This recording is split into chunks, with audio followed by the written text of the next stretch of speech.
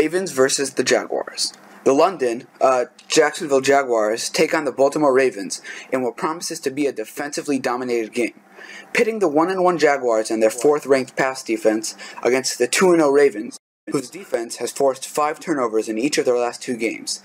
For Jacksonville to win this game, they need to rely heavily on Leonard Fournette to run the ball, because every snap that Blake Bortles tries to throw the ball has the potential to turn into a pick six, a sack, or a fumble, especially against this Ravens defense, who will be stacking the box and forcing the pass, which isn't good news for the Jaguars. On the other side of the ball, the Jaguars defense will have to stop the run as well.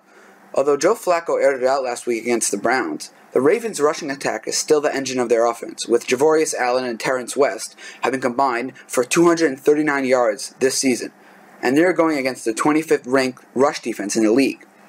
If both teams successfully eliminate the run, expect a game with at least 8 turnovers, as Joe Flacco is mediocre to good at best, and Bortles is the turnover machine we know him to be.